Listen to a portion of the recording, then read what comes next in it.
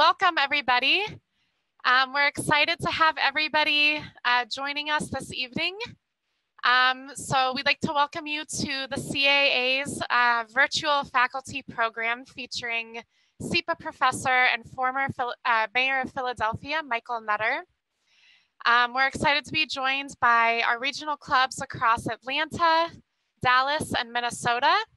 So I'm just gonna quickly show everybody the rooms. We have Stephen at Atlanta and the whole group. Hello, Atlanta.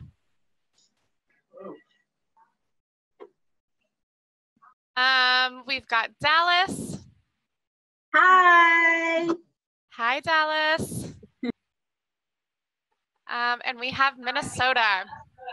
Hello, Minnesota.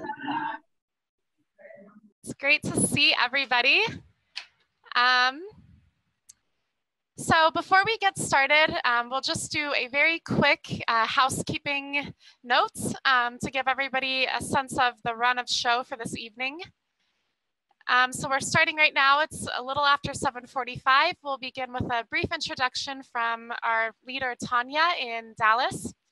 And we ask all of the leaders to distribute all of the index cards for the Q&A section of the evening. In just a moment, Mayor Nutter will begin his presentation. And at 8:10, we would ask the leaders to begin collecting those questions from the audience, which will lead right into the Q&A. At 8:35, we will do closing remarks led by Stephen in Atlanta, and the program will officially end at 8:45. So again, thank you all for joining this evening. We're excited to have you. Live from New York, it is Thursday night, and I'll turn it over now to Tanya in Dallas. Hi, Tanya. Thank you, Sarah. Greetings from Dallas-Fort Worth. We'd like to thank all of you for attending this event and welcome Mayor Nutter, Professor of Professional Practice in Urban and Public Affairs, who will be speaking on his experience in U.S. politics this evening. This topic falls under the Just Society season of the Columbia Commitment Campaign. Please join me in welcoming Mayor Nutter. Thank you. Well, Tanya, thank you very, very much. And certainly Sarah and the entire team. This is, as I understand it, a bit of a first-time experience. And I'm just honored to have been picked to participate. I would take it that things can only get better from this one, but I'm looking forward to an exciting, dynamic conversation. Also want to thank just the great folks here at SIPA. Being the inaugural David N. Dinkins Professor of Practice is just an incredible honor. Love Mayor Dinkins and working with him and appreciating and better understanding his leadership of this great city. I thought for a moment Sarah was going to do her, sounded almost like a Saturday Night Live introduction. I was wondering how she was going to handle the fact that it was Thursday night, but she did an excellent job. I think one of the things I'd certainly like to talk about, and I know we have a Q&A, but leadership is a pretty lonely position at times, and leaders also have to figure out how to put the right people in the right places, what's your focus, what's the theme of your administration, what are the things that you care about. And one of the things that I cared about greatly during my time as mayor and even before, having served 14 and a half years in Philadelphia City Council, was always about the issue of public safety. When I came into office in January of 2008, having run in the primary and the general in 2007, one of the leading issues in our great city was, unfortunately, the high level of violence, and in particular, gun violence. And so from day one, we were very, very focused on this issue. I was fortunate that I was able to hire Police Commissioner Charles Ramsey, who during the course of his tenure, it became clear, and as nominated many times by his peers, that he was in fact the best police commissioner in the United States of America, and we were fortunate to have him. We got along very, very well.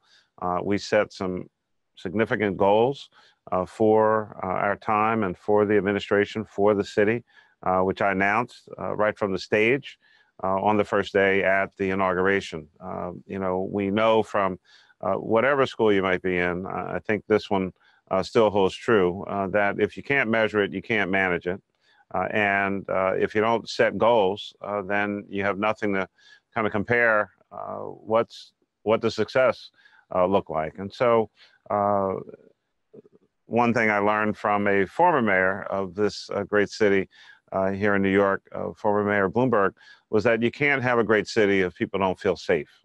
And that is still certainly true. And I wanted to focus our administration on the issue of public safety, making sure that kids, school-aged children, adults, our senior citizens could, you know, for the most part, walk down the street and not be fearful that they might be, you know, shot or killed or mugged or any other, you know, negative experience that you might have. And so on that first day, set out some goals. We wanted to reduce homicides by 30 to 50%. And have significant reductions in all other major crimes in our city. Declared a crime emergency on the first day, about an hour or so after being sworn in as the 98th mayor of Philadelphia. And we got to work, and we got, as we might say, we got busy very, very quickly. The commissioner, I think, re-inspired the brave men and women who wear the uniform on a daily basis and try their best to make sure we're safe.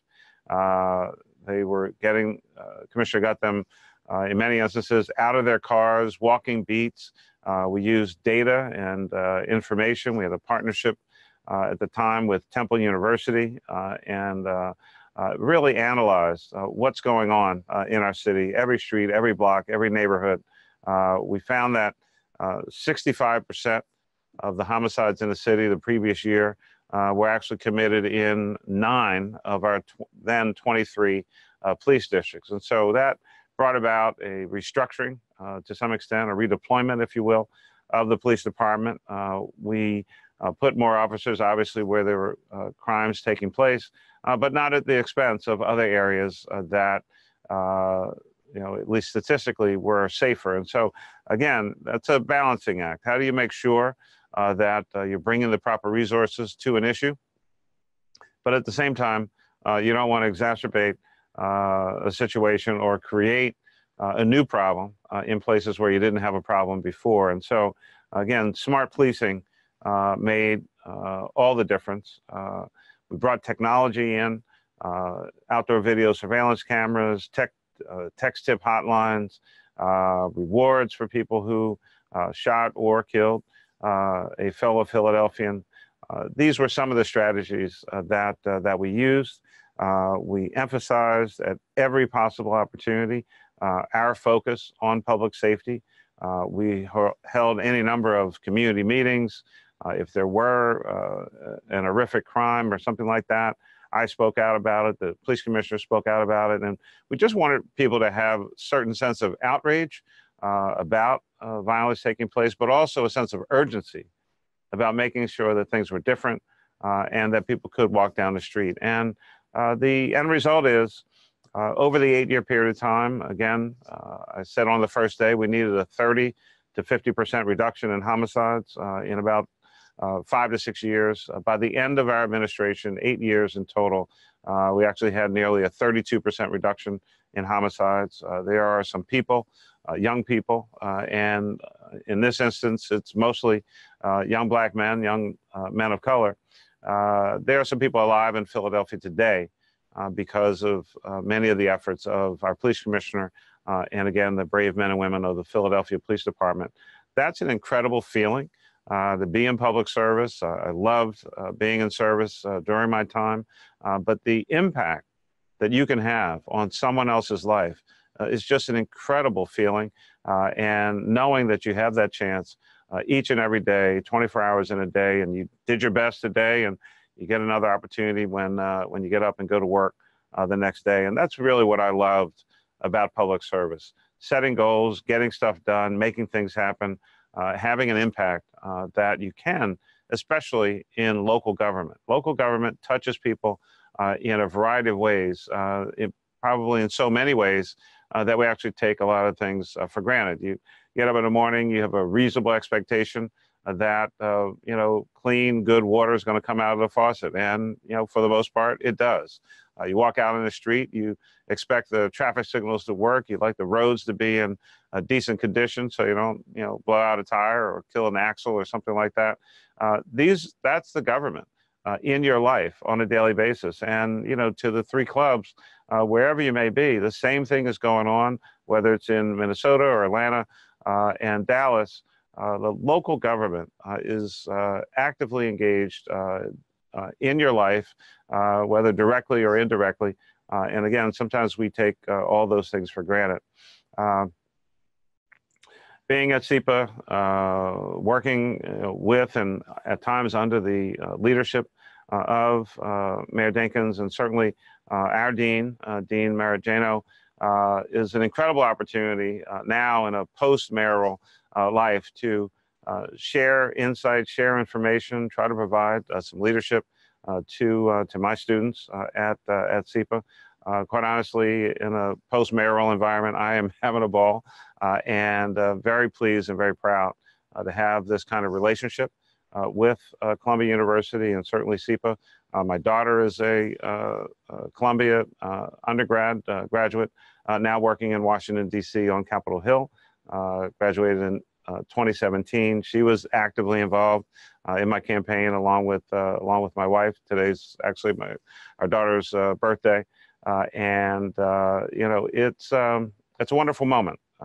Things have changed, certainly a lot in the last 8, 9, 10 years, a very, very different political climate. But I know that many of my students, at least, and tons of others here at Columbia and at SIPA are still thinking about public service, still want to serve, still want to give back to the community, still want to make an impact on people's lives. And I could not be more thrilled. I want to encourage any of you who are at the three clubs, if you still have the opportunity to go into public service, think about it. It may not be for everyone.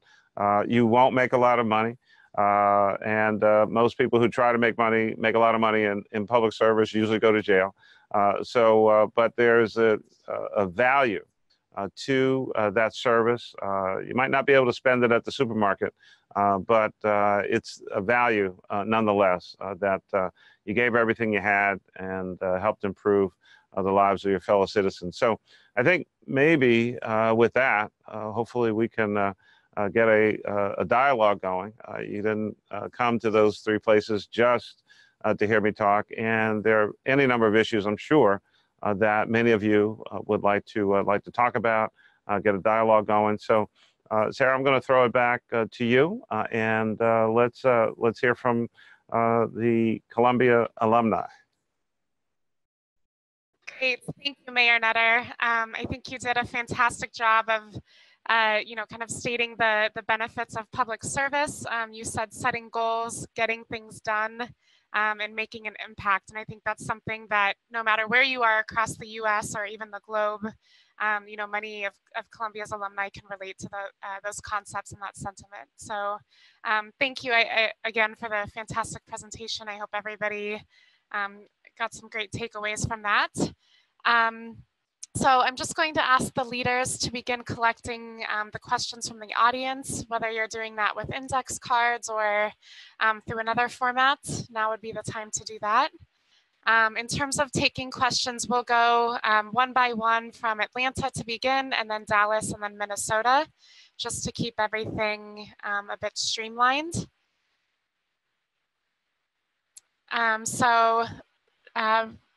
Just to start off, we'll turn it over to Atlanta. Fantastic. Mayor Nutter, thank you so much. I really do appreciate. We have several questions. The first one comes from Nathan Ladd. And Nathan writes, often in modern political times, we hear about the pendulum swinging from one end to another.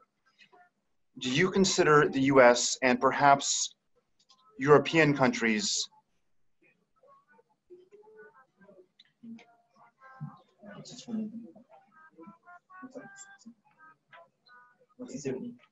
exhibiting the phenomenon of the pendulum swinging, and where will it go in the next 5 years, sir? Well, I wish there are some days I wish I knew where it was going, you know, in the next 5 minutes or 5 days, let alone 5 years. I think we are at an unusual time, not just in the United States, but as the question is stated, around the world. You know, prior to the 2016 election, of course, we had the decision by the folks in Great Britain to leave the European Union, now, of course, known as Brexit. And, you know, I'm sure many of us here in America thought, you know, well, that's a little strange.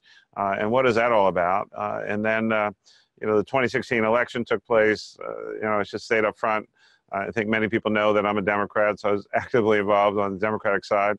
And so for many of us, certainly a big surprise in the 2016 election. And that felt like the pendulum was still moving to the right. I think over time, just to kind of keep that analogy going, you know, the pendulum is you know, it should be pretty much constantly in motion. It's going back and forth, but this is a different kind of time. The rise of populism, in some places the rise of nationalism.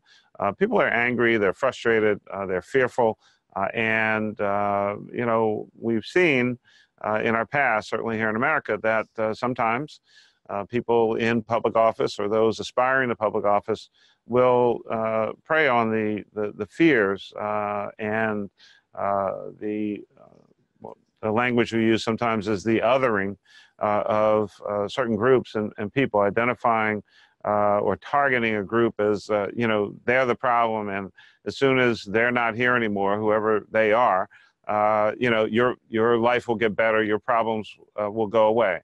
For the most part, of course, we know that's not true, but it is a very powerful, I would suggest powerfully negative political tool that is often used. I think, lastly, here in the States, we saw at least some of that pendulum swing back.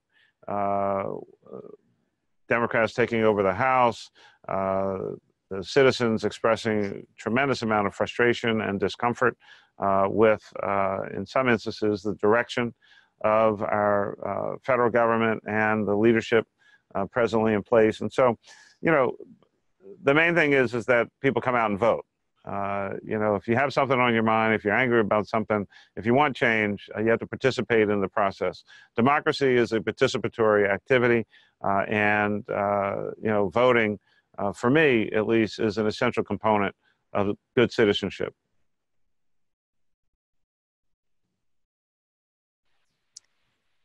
Great. I hope that answered the question in Atlanta. So we'll move on now to Dallas for your first question. Thank you. Mayor Nutter, what is your outlook on the 2020 election? Big field, certainly for Democrats, and seemingly growing every other week. You know, I think that's part of the strength, quite frankly, of the party, is that we have such a, you know, I guess we'll maybe move into sports analogies now. I mean, we have such a deep bench. We have such a level of quality for so many people, to be inspired to even think about running for president of the United States, let alone actually announcing that intention.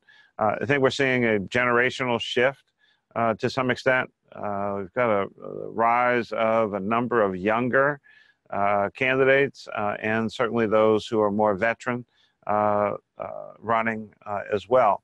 I think 2020 is going to be an interesting and dynamic year, maybe more than interesting. It's going to probably be a pretty wild ride. You know, we have a quite unusual person who is the present occupant of the White House. We've got some dynamic and experienced candidates on the Democratic side running. And I think we still have a few folks who probably have not yet announced. And so what I'm really waiting to see is when we have a full field, and then it's going to be fascinating to see how TV and community groups and others deal with the prospect of, possibly a dozen serious people running for president of the United States of America.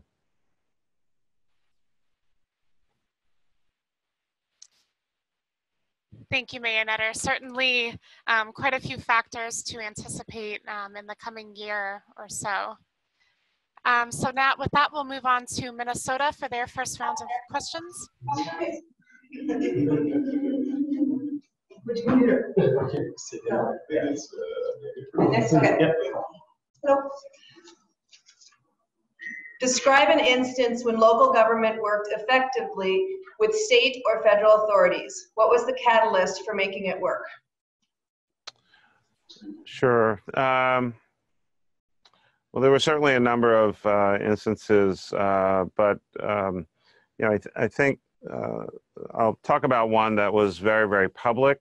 The public could see exactly what those three levels, if you will, of government were doing. At the tail end of my tenure, there was a most tragic train derailment.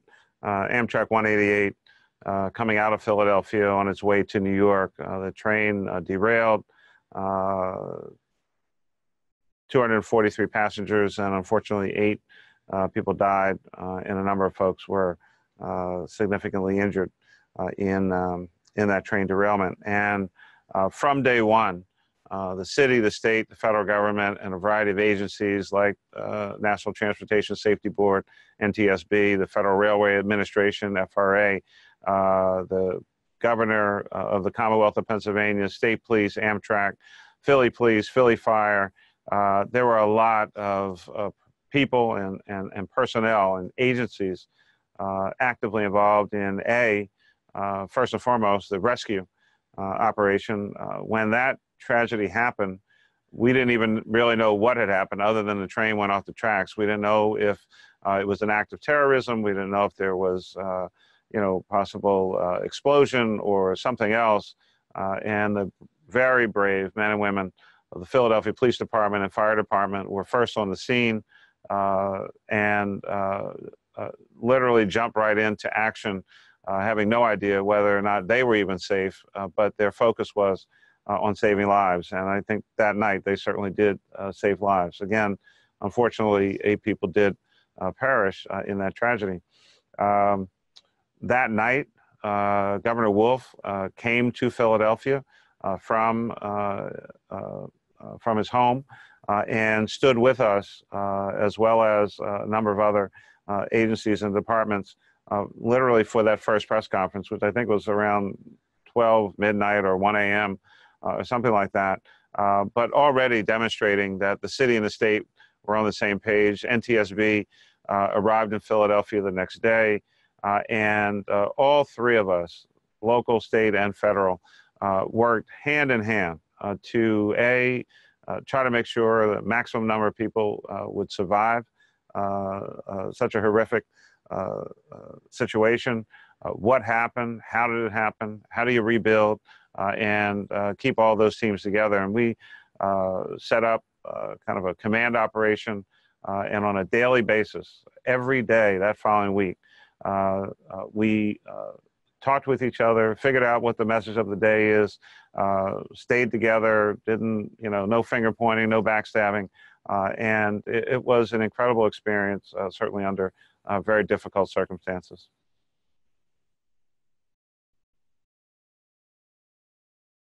Okay, great. Thank you, everybody, for your fantastic questions so far, and Mayor Nutter for your very informative responses.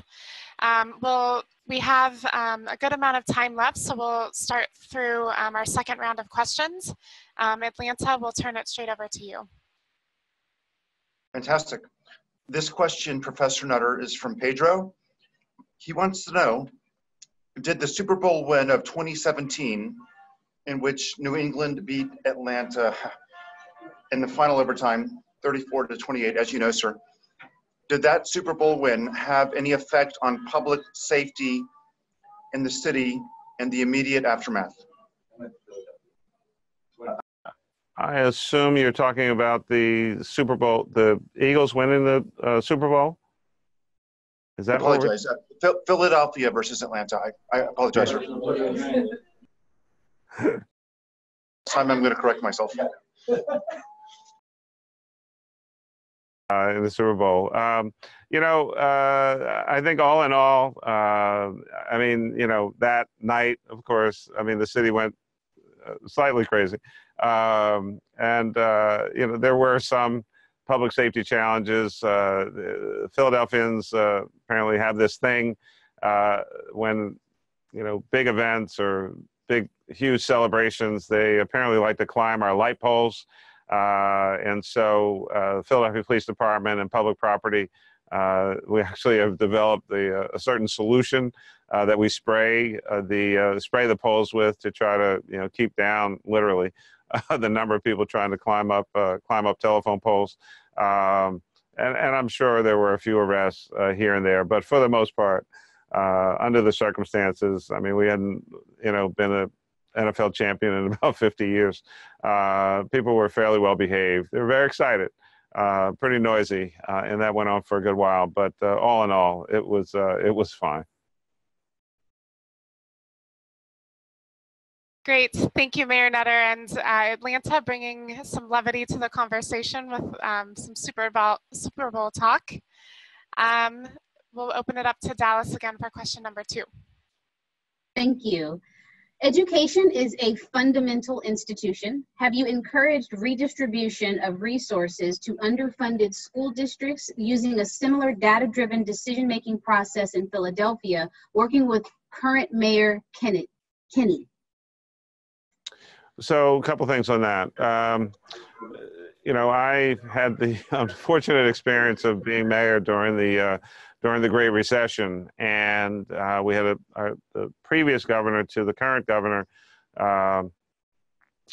He had how would I say this?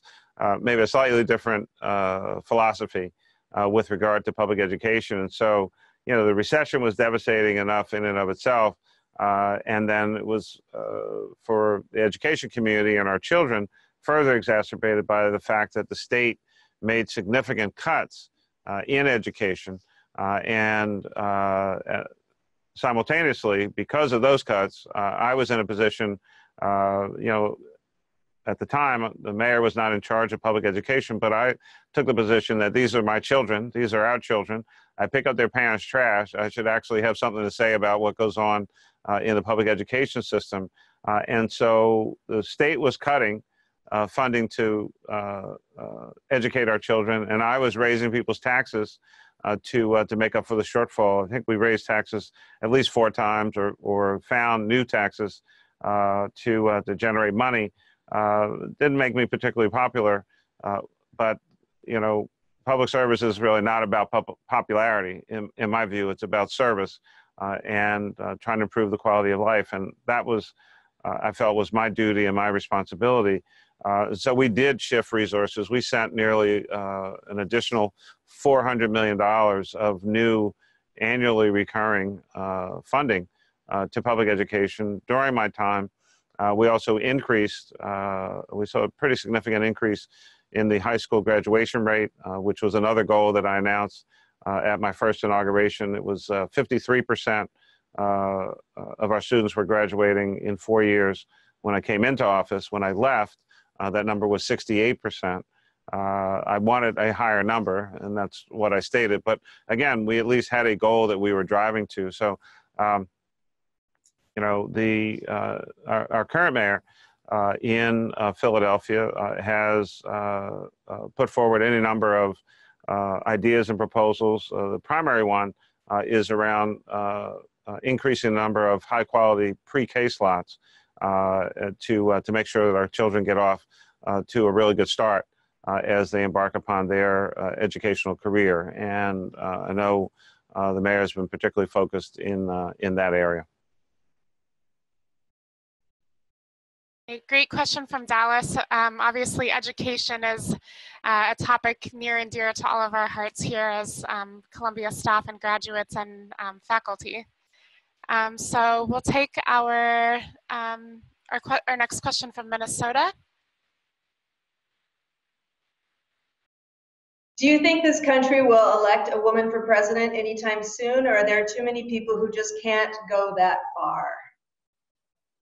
I am hopeful that in my lifetime, I mean, I'm not that old, but I'm not that young, I guess, unless 60 is the new 40. But yes, I think there will be a woman president. You know, so many of us for so many years wondered if there would ever be, you know, an African-American elected president of the United States of America. I think our society continues to change, continues to evolve. We see, you know, we've seen this dramatic increase in the number of women in Congress, the largest number in American history. We're seeing more and more women running for president of the United States of America, and I think I think we are on a path of inevitability. But even with that, we can't take anything for granted. We have to be intentional. I think it is very important for the nation that soon that a woman is elected president of the United States of America. I don't know if it will be 2020 or not. I don't think any of us know what 2020 is ultimately going to be about.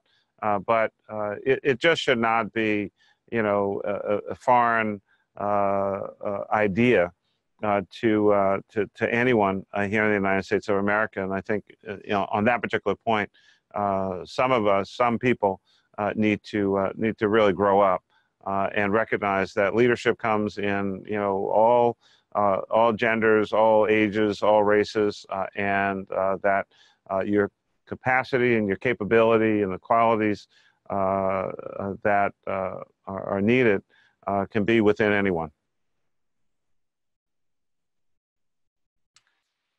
Great, fantastic message. So we have time for one more round of questions. So once again, we'll start with Atlanta for the final round. Fantastic, thank you. Professor Nutter, this question comes from Gonzalo, who did an executive MBA at Columbia. He wants to know how to balance great police work with a judiciary that is very lenient, that sends repeat offenders to the streets. Well, you know, I guess the first part of that challenge is, in most instances, the police department, of course, is usually situated within the executive branch of government. And, you know, I think as we all know from, you know, probably, you know, fourth grade civics or something, you know, we have the three separate independent branches of government: the executive, the legislative, and the judiciary. And so, you know, the police department can't tell the courts, the judges, what to do, nor can the judges tell police what to do. I think that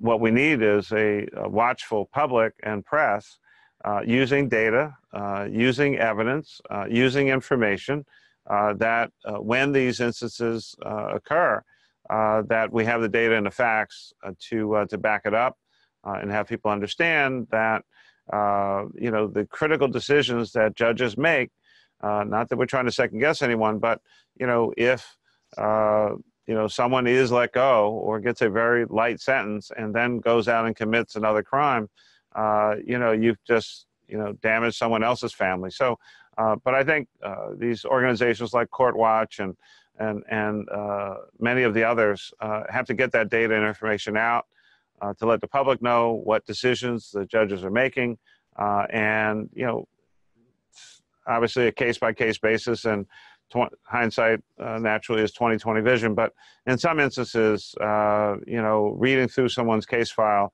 I mean, you can probably, with reasonable accuracy, probably figure out whether or not someone is going to do another crime or, you know, recidivate. Thank you, Atlanta and Mayor Nutter. Moving back over to Dallas. Thanks. Mayor Nutter, have you seen a city or cities successfully handle and avoid the displacement of neighborhood residences when their neighborhood becomes gentrified? And what are your thoughts on that? I think most of our cities, at least in America, and any that are showing, growth and economic vitality, I think almost every city in America is facing some level of challenge with regard to gentrification and displacement.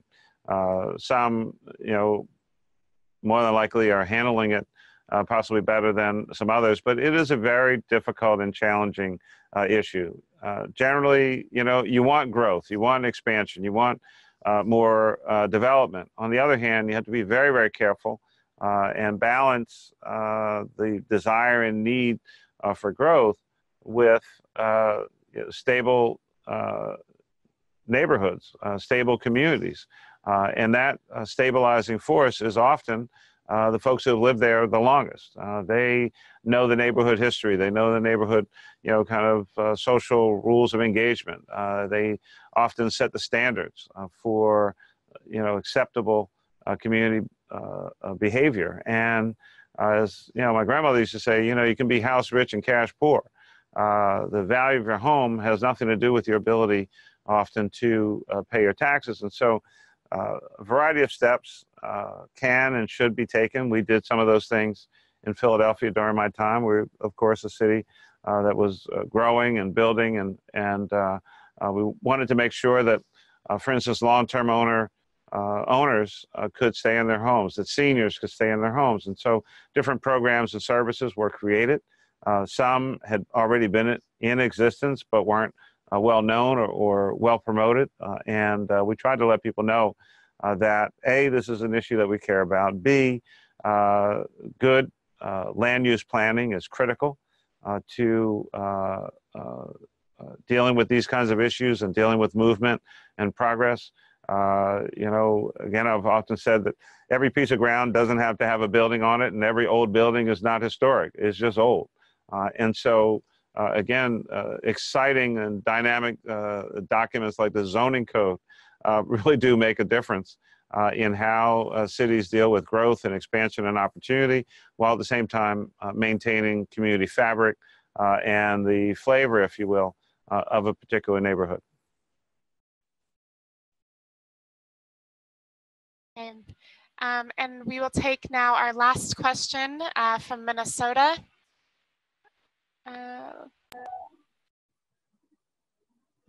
First off, I just wanted to thank you. I thought this was a very good presentation. I appreciate your taking the time to speak with us this evening. And thank you to Columbia for making this technically possible for us. We have a lot of snow here, so it's nice to get out. So this is a two-part question. How are you able to successfully increase police presence in certain communities that have historically had negative relationships with the police? Do you think Philadelphia can serve as an example to other cities that have tension between certain communities and police? Well, I think the first thing I would say is, I would be the first to acknowledge that A, we didn't always get it right. B, we had from time to time some pretty controversial cases that caused tension between community and police and the community. But third, I think that we tried to demonstrate that our administration was sensitive to the nature of the relationship between the community and the police, that we had a zero tolerance for any kind of abuse or how officers might treat various individuals, whether they've been arrested or not. And I think the final part is sensitizing and training and retraining our officers to deal with issues of implicit bias and prejudice, if you will, thoughts about people, that, helping the officers understand that, everyone who lives in a crime-ridden neighborhood is not a criminal, that, some people like their neighborhood or they would like to move, but they can't, whatever their life circumstance is, and they shouldn't have to. It's our responsibility to try to get a good handle on what's happening from a public safety standpoint. So I think that leadership on this particular issue, it really does start at the top. I had a role to play as mayor, but again, Police Commissioner Ramsey, I think his approach made a big difference. If an officer got out of line, violated the rules, they were fired. If If we made a mistake or did something that further exacerbated the situation, we acknowledged it or we admitted it. But people also knew that we were focused on their safety and try to provide the citizens with a variety of tools that could help them, if you will. We had regular community meetings at police districts, police district advisory councils were very, very active, during my time in office. And we wanted people to understand that, A, we were not going to break the law to enforce the law. The commissioner talked to the troops, if you will, all the time about, treat people in the street the way you'd want your own family members to be treated. And I think that had an effect in terms of just how community engaged with the police. We had a high clearance rate. People knew that if they reported something to us, it would be done with discretion and safety, and that there was a great likelihood that the person would be caught and then appropriately punished by going through the legal process.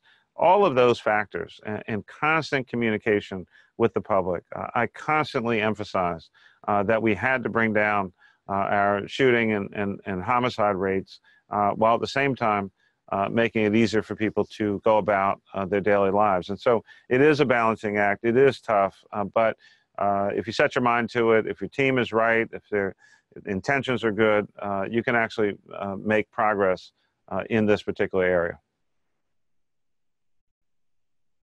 Okay, excellent. Well, thank you again to Mayor Nutter and to all of you joining. We've had a very engaging conversation around topics as diverse as public safety, education policy, the move from the public service sector to teaching, gentrification, aligned leadership in difficult times, and even the Super Bowl win of the Eagles in 2017. So I hope that everyone will now be able to take this opportunity to network with your local community in Atlanta, Dallas, and Minnesota. The evening is still young in some places, not so much in others. But with that, we will close out the evening, and I'm going to turn it over to Stephen Carley in Atlanta. Thank you. Mayor Nutter, thank you for spending your time with us. I know you could have had other things you could have been doing with your time, but you spent it with us. We really do appreciate. Growing up, sir, I had icons like Jack Ryan. I had icons like Indiana Jones. They were good at multiple and diverse backgrounds. In the real world, we have names like Dwight David Eisenhower. He was a U.S. Army general, and he was also president of Columbia. And we have names like David Petraeus. He was a U.S. Army general, and he taught at Georgetown and taught at other schools. I would like to thank you, sir, for setting such a high standard in so many diverse fields. You're not only an Ivy League professor, but you're a former mayor, and both are ridiculously hard to do. I would be thrilled if I could do half of that. Thank you again for setting such a phenomenal standard. I think I speak for all of us when I say we are all very impressed, and we appreciate your time and what you've done and the standard you've set. Thank you, sir. Thank you very, very much. I mean, to even be, I mean, to even be mentioned in the same sentence as some of the people that you mentioned, it's just incredible. I think that's part of my delayed response. I just never imagined anything like that. I just always wanted to do a good job. I wanted to serve my community. That's the way I was raised, and values instilled in me by both of my parents and my grandmother, who I grew up with in our home. Now in this post-mayoral world and environment, I get to give back in a different way. I get to serve in a different way by being here at Columbia. And so this is, for me, is a continuation of the work from my time as city council to being mayor to now being here at this incredible institution, Columbia University, and the opportunity that they've given me to share with students. I teach grad students, but often run into undergrads as well. These young people are super sharp, they're super bright, they're fun, they're engaging, and they take things very, very seriously in terms of what's going on in the world. They keep me young, or help to anyway, and I'm always constantly learning something new from the students. And so to all of you as alums, you also could be doing anything anywhere else, especially the folks dealing with the snowstorm in Minnesota, but you chose to spend a little time with us tonight. And I want to say thank you for your leadership, your commitment, your acts of engagement, and also getting the Columbia name spread out across the country and around the world. I am very proud to be a part of this family at Columbia University. Okay, great. So thank you again, everybody. Have a great evening, and please do keep in touch with the alumni office and your liaison. We're always happy to host you in any way that we can. Have a good evening. Thank you.